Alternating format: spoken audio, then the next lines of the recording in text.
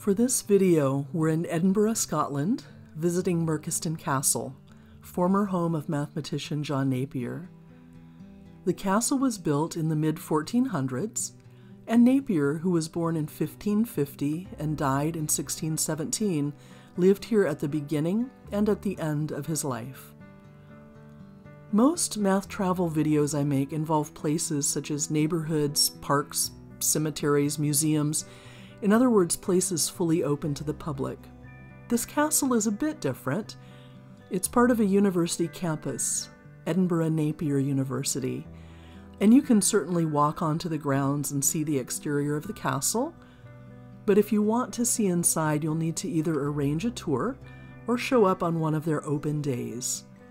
Notice the bright welcome signs they have out on open days, and the people are at least as welcoming, if not more so.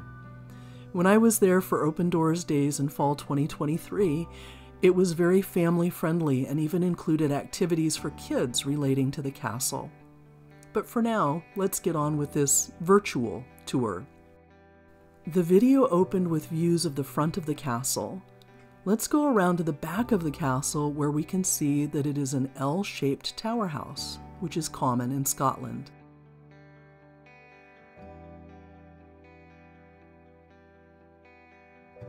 Taking a closer look, we see very narrow windows. Here you can see a window of this type from the inside. Notice how thick the wall is. Another term for a castle of this type is fortified tower house, and given these narrow windows and thick walls, it is most certainly that. Before going in, let's back up a moment and talk about getting here. If you're coming from the center of Edinburgh, it is possible to walk, but it is a rather long walk. A very convenient option is to take the bus and get out at the Holy Corner stop, so named because there is a church on each corner of the intersection. You can see a couple of the steeples here. The university is a short walk to the west of here along Colinton Road.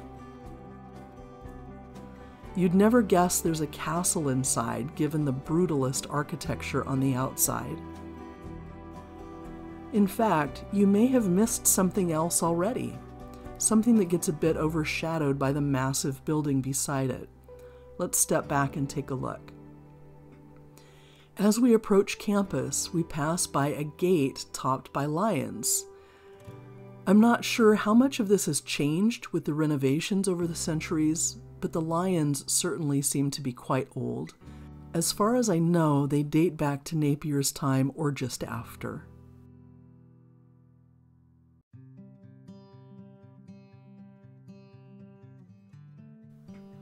Okay, continuing toward campus, we reach the front of Edinburgh Napier University, where I'm still finding it hard to imagine there is a castle inside. But then we walk through the entrance, and there it is. Just to the right of the castle is the main entrance to the university buildings, and, turning left as we enter, we find ourselves in the glassed-in walkway that cuts through the L of the tower. You can see the stonework of the castle just outside the window. Looking to the right, you'll see a display case dedicated to John Napier.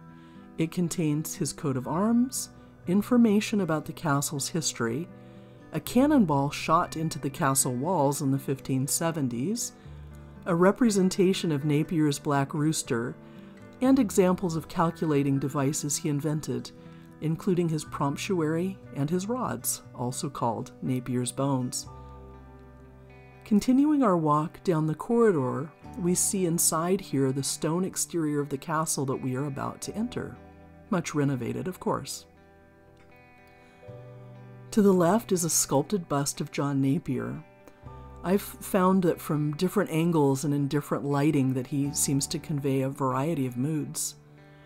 Included in the sculpture is his invention of the calculating rods or bones. Through the stone-edged doorway on the left, we'll enter the castle proper. This picture was taken during a tour that I took in summer of 2021. Here we go. At the top of the steps, we come first to a vestibule that gives way to a faculty lounge a dean's office, the front door of the castle, and a large number of stairways for such a small space. Here's the staircase we just came up.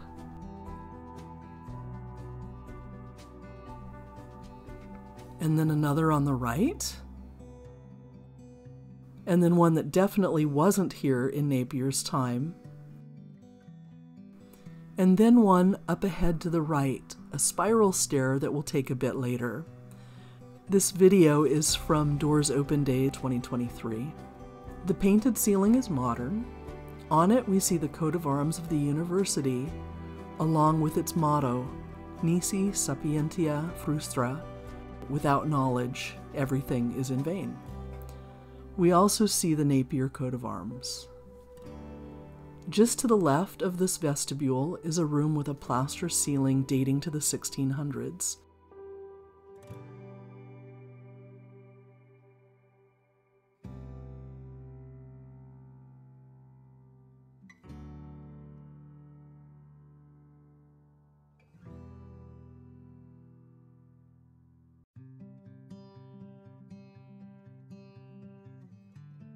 Among the decorations is this sword, scepter, and crown with a cipher of King Charles II. Heading back out and across the vestibule, we'll make our way up the spiral stair to the tower boardroom. The steps have certainly been well worn over the centuries. Here I am looking to the right, or the north, after entering.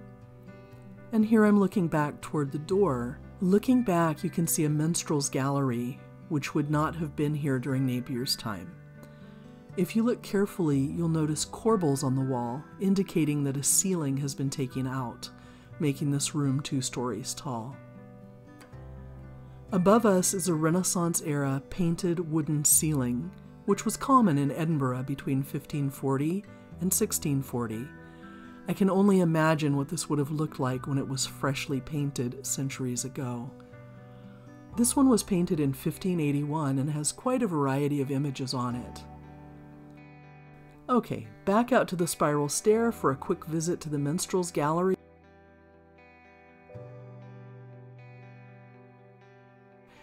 And then we'll continue to the very top, which brings us to the round tower in the corner. There have been rumors over the years that this was the sorcerous alchemical laboratory of John Napier. And I really do hate to squash such a romantic notion, but honestly, it's nowhere near big enough to be any such thing. It's simply rooftop access. Speaking of which, I really wanted to get on the roof.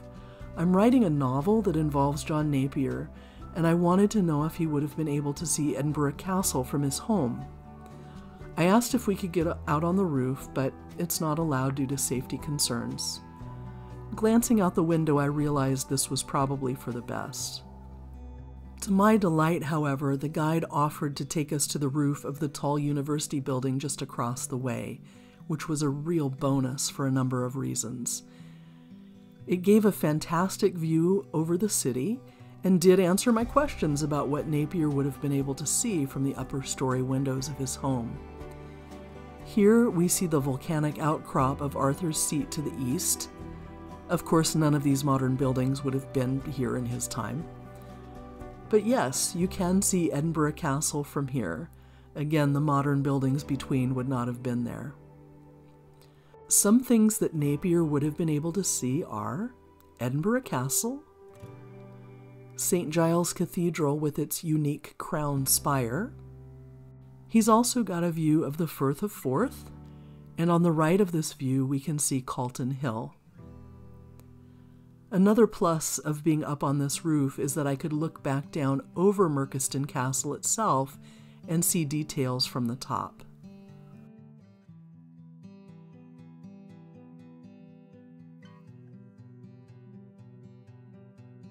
Even though it's been so renovated, I keep finding new details each time I visit that feel, at least to me, evocative of Napier.